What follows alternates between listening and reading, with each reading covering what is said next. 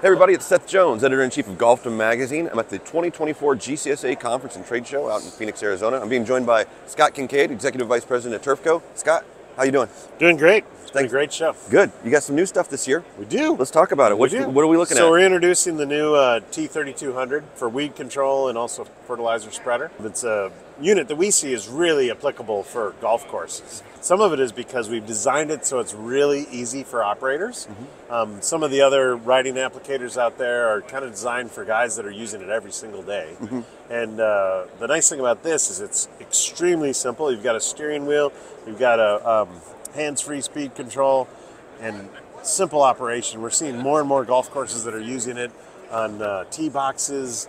It's great around green surrounds, obviously clubhouse, along fence lines, along various different areas that it's... How do the guys like it going on slopes and stuff like that? How does it feel? Well, that's one of the things that's really unique about us is some of the other units that have more like a zero-turn setup, the challenge is on hills and tearing turf.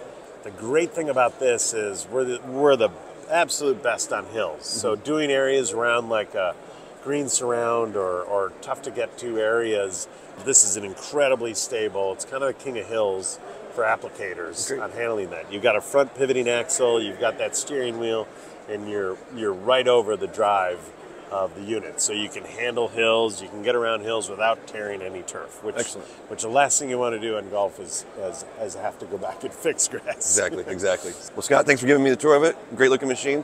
Always great to see you. Likewise. All right, everybody, this is Scott Kinkead with Turfco. I'm Seth Jones. Thanks for watching us here on Golfdom TV.